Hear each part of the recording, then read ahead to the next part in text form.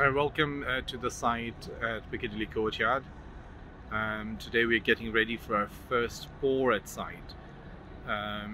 So here's a pump machine ready as well as the concrete machine, and just let's have a look at where the excavation itself has gone into. It gives you an indication of how deep we've had to go just to get to the base of what is effectively a water tank.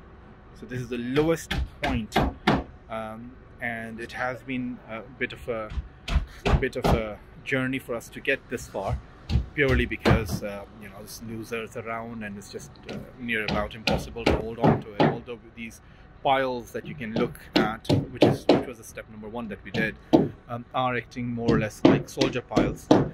So yeah, alhamdulillah, we've reached here. Today is the first day of pour of the lane, and it's a brief update from site at Piccadilly Courtyard.